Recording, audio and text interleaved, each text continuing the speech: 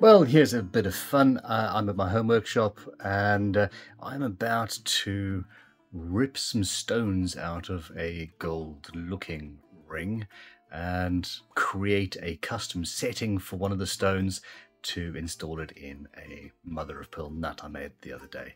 I made the mistake of putting out a poll saying, what should I do? And yeah, the result was something difficult that you've never done before, Ben. I crave a challenge. Can be fun. And if you haven't watched the video of me making this solid mother of pearl nut out of an old knife handle, go to the Crimson Guitars YouTube channel because, well, it's fun. Nice looking ring. Definitely not gold. And one of those stones is exactly the size I need. Come on, baby.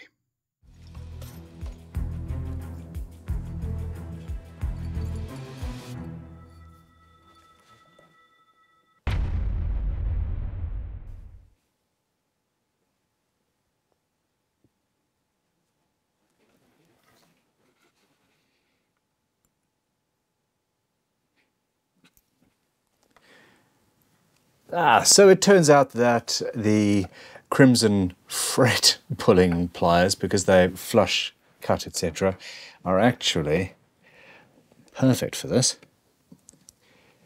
So just try to get in there and not damage things unnecessarily, i.e. I don't want to damage the stones, but I do want to get them out.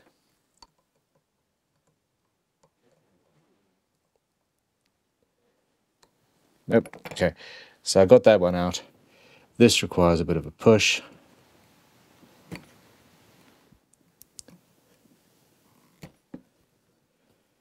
And then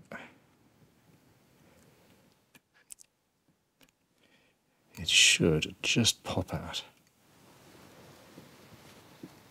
Anyway, because I'm doing this, I'm learning the process. I don't need to get all of the stones out, but I do want to use them in other things, side dots for example.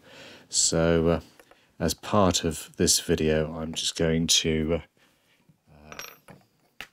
take them all off and end up with some things in stock.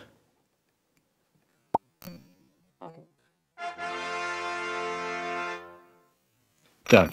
What is the proper tool to do this? Let me know in the comments, please. Normally with rings and things like that, you should have a hole behind it to allow light to get to the stones.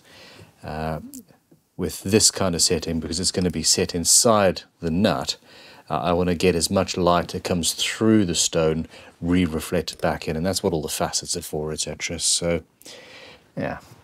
Does it sound like I know what I'm talking about? That's YouTube for you people.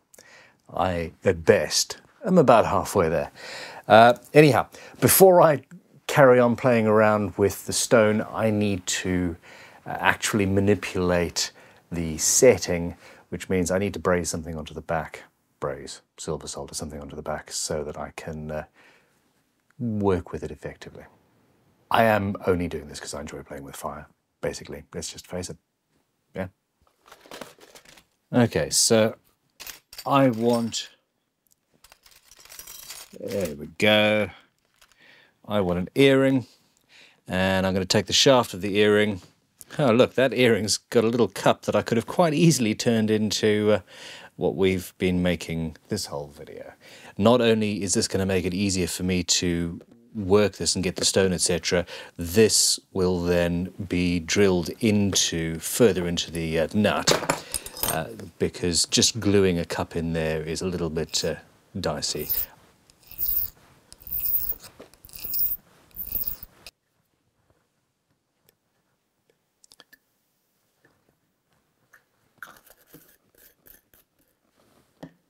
So this is a pre-mixed silver solder stuff that is basically easy. I'm not using a flux or anything like that because I don't really know how at this stage, or I haven't played enough with that. So the silver soldier's in place. I've got this held in some forceps, so they're locked. And if this works, the whole thing should stick together with a little bit of heat. So warm the whole thing up, watching for the solder to flow.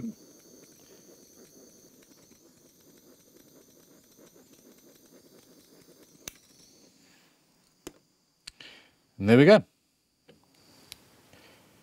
We have a little cup on a stick. Woohoo. Now I can work with things. So, clean up the silver, clean off the crap, and polish the inside. So it goes all nice and shiny.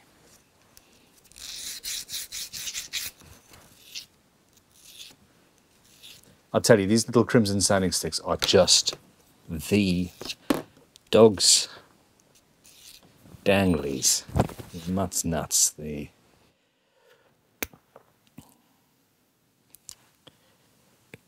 Can you tell I'm working late at night at home when I'm supposed to actually be doing something else, like, you know, sleeping?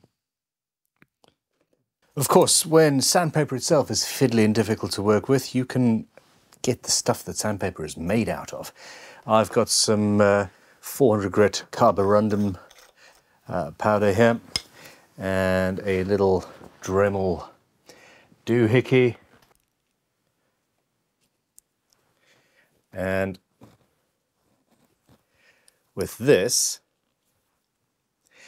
dipped either in oil or actually just a little bit of water, the cotton will become impregnated with the carborundum, and that will stick just enough to start sanding and polishing things away. Come on then. But this is how old strops were made. You'd put 3-in-1 oil on it or something like that, or what, pig fat maybe, and then a little bit of an abrasive, and that would become impregnated into the leather and, yeah, stay there forever. Of course I did way more than was required.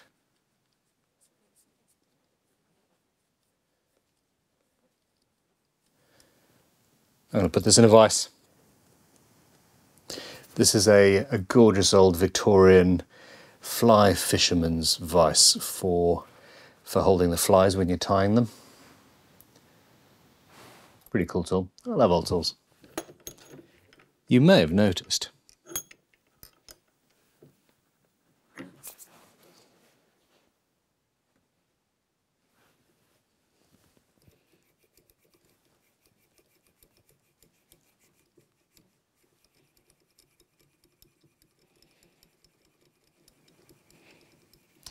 who needs a rotary tool, eh? Genuinely having fun. I need a rotary tool, but I got one. Okay, so that wasn't actually going fast enough. It wasn't quite abrasive enough. Didn't have the speed. So, hand drill it is.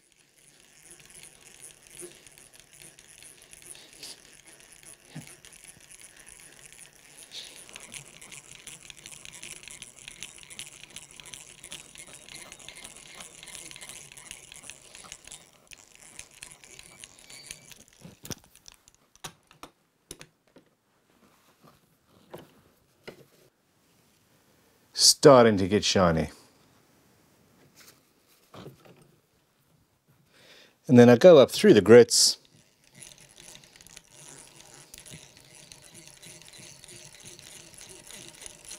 And I'm going to end up on some polish, actually. I've got a little bit of Jewellery Rouge here. So here we go, we've got a fresh one. And just put some polishing compound on it. Not sure if I'm going to get quite enough speed on this, but it's worth a look, isn't it? Yes, Ben, let's do something that you've never done before and handicap yourself by only using hand tools. That appears to be working.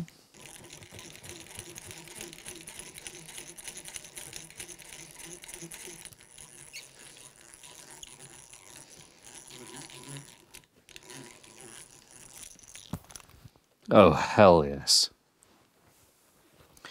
All right, getting there. This is a little bit of, okay, this is a lot of, crap, come on. Oh my God. Far too much. Wow, I look like a numpty. This is Gold and Silver Polish by Autosol. You know I love that company. I'm going to use the same thing. It's not necessarily best practice, but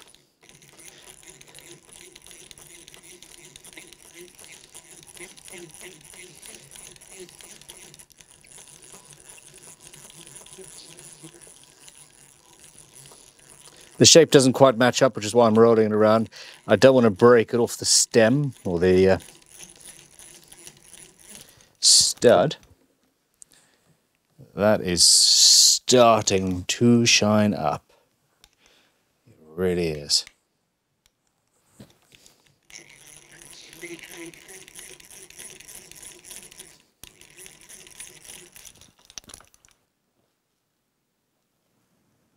Fun times. Okay, I'm going to off camera carry on doing this. This place is starting to look like a bomb site.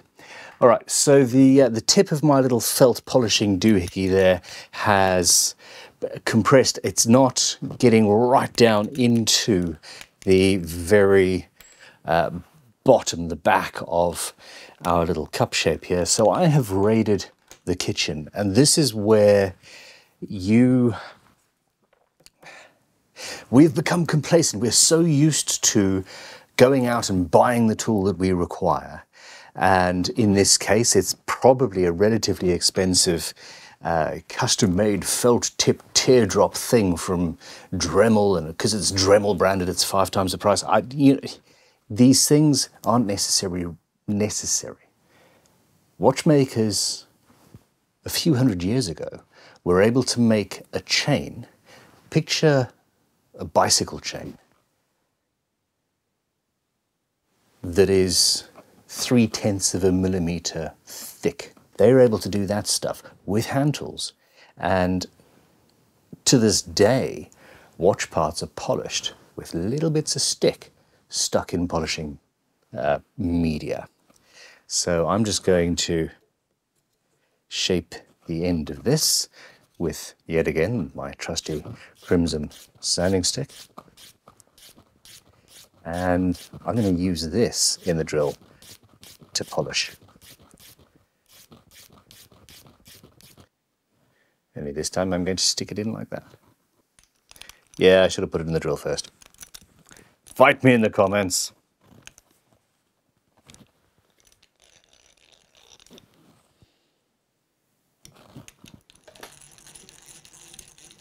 Et voilà.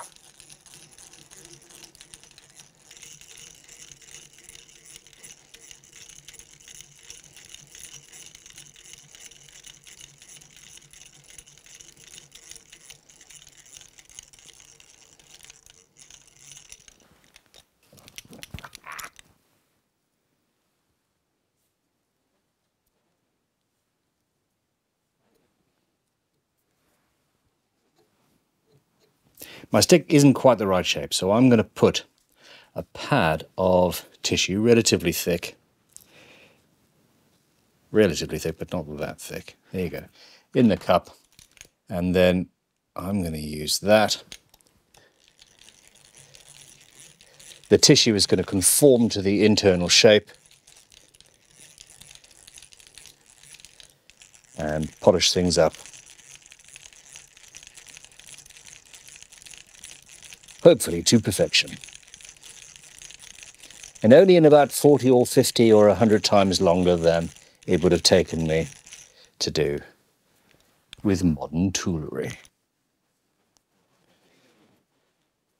I am happy. Happy I am. Next up, cutting down the cup so it's only just bigger than the stone. folding the edges over, installing it in a nut. Easy. Yeah, easy. Here we go. So the cup is now rather larger than it needs to be. I'm going to file the edges down and just eke them over the edges of the stone.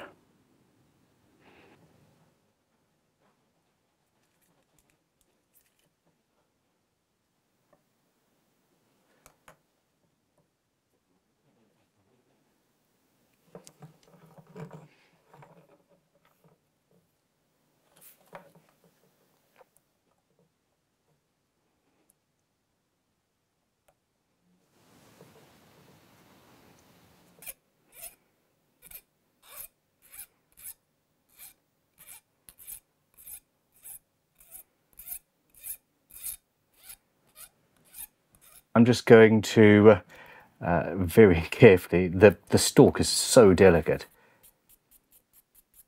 just polish up the edges, clean this all up, and we're going to set this stone. You can buy these pre-made at a factory for pennies, and I've spent hours, but do you know what? I do not begrudge the time. This has been fun.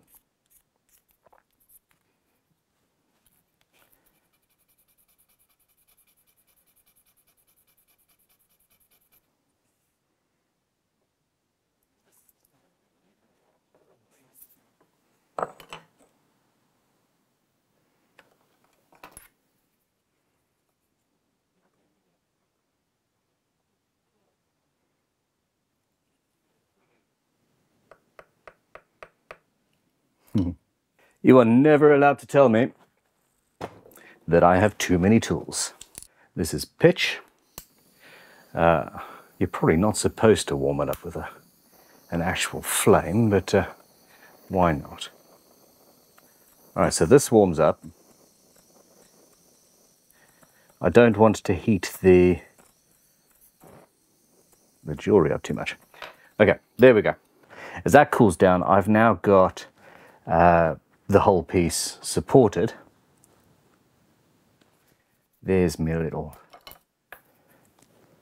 stone, and I can work on it without worry, I hope.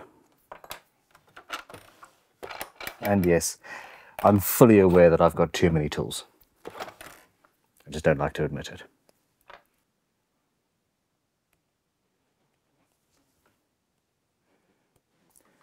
Okay, so holding the stone down with a piece of stick, and essentially I'm just very carefully rounding the edge, teasing it up. The stone is quite delicate, but this is the process.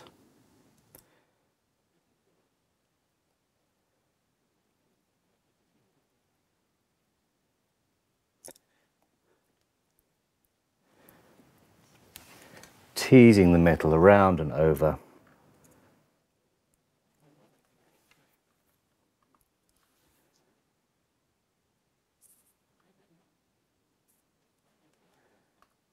Hopefully not breaking anything.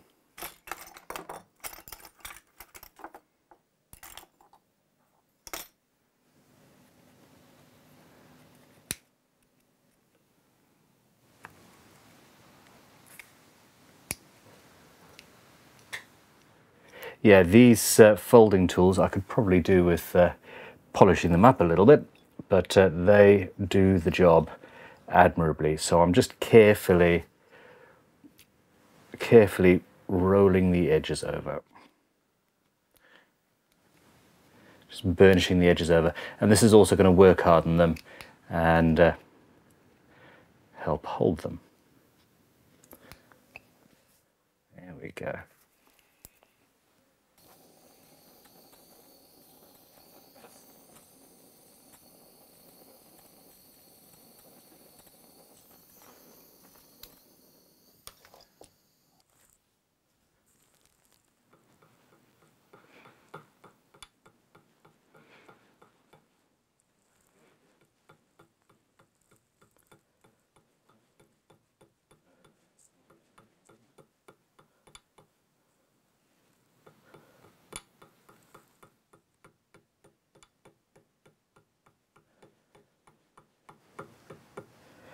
Is it really a hammer and anvil when you're not really hitting it?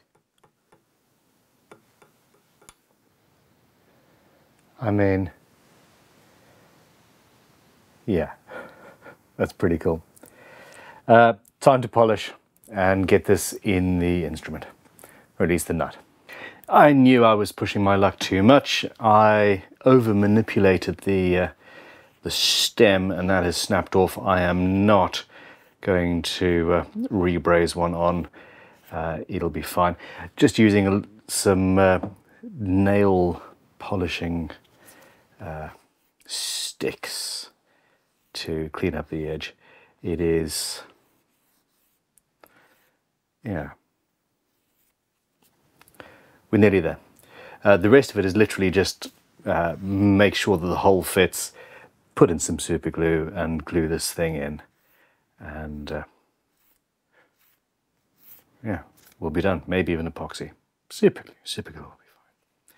It is not as clean or as sexy as I would have liked. Whew.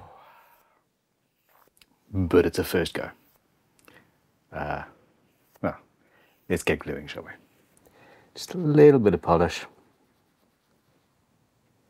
Gently.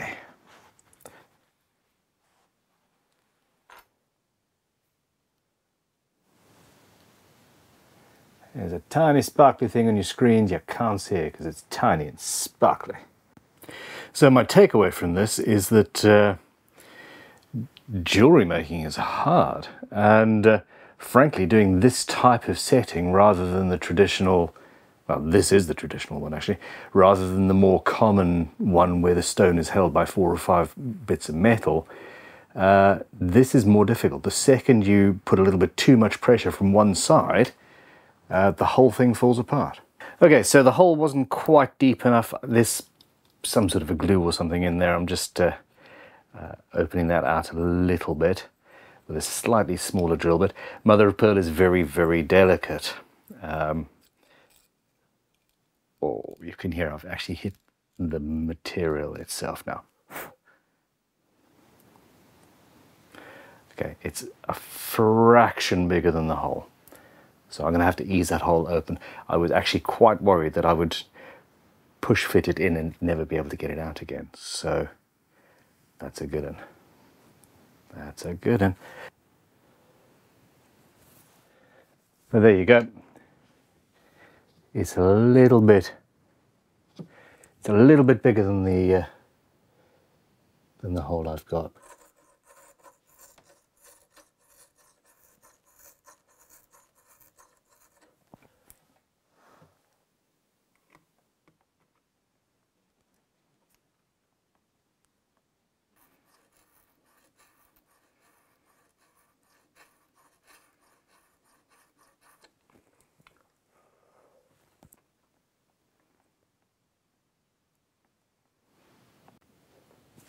Okay, I'm gonna use a little bit of super glue. I do not actually think it's necessary. Pour it into the lid of the super glue pot, and I'm just going to dab a little bit in there. This is going to be a pressure fit that I hope doesn't pop the stone out of the setting. It genuinely might do exactly that.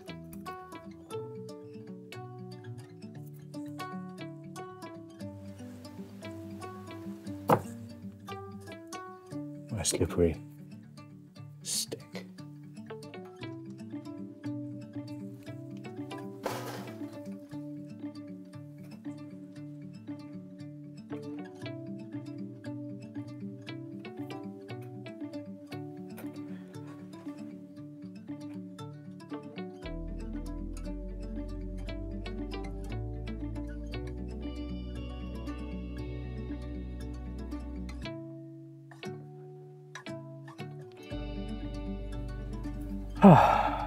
There we go.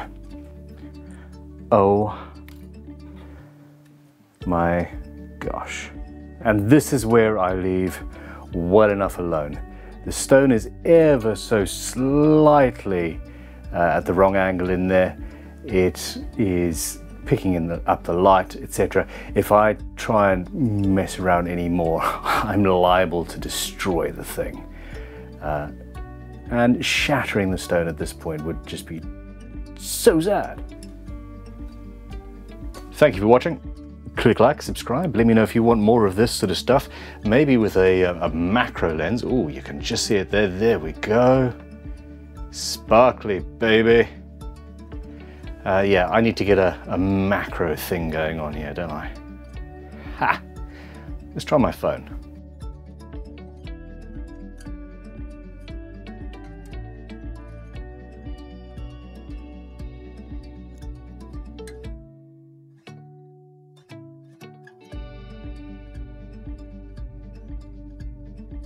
Mother of pearl, baby.